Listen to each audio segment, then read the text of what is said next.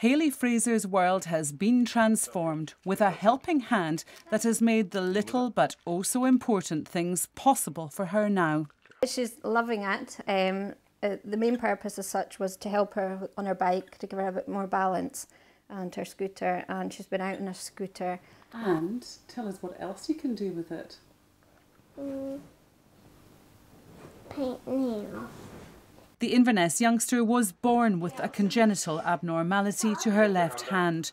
Her parents turned to the internet for help when a prosthetic limb was ruled out and a doctor recommended surgery. He offered us an operation to remove one of Hayley's toes and sew it on as a finger, which she was 3 at the time. We didn't want to go through that step, you know, because it was a huge operation.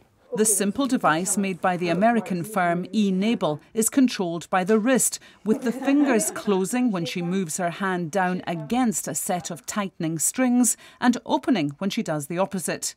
Hayley even helped design her new hand, which cost just £50. It'll build Hayley's confidence. She's in primary 1 at the moment, and she tends to be hiding her hand under her cardigan, etc.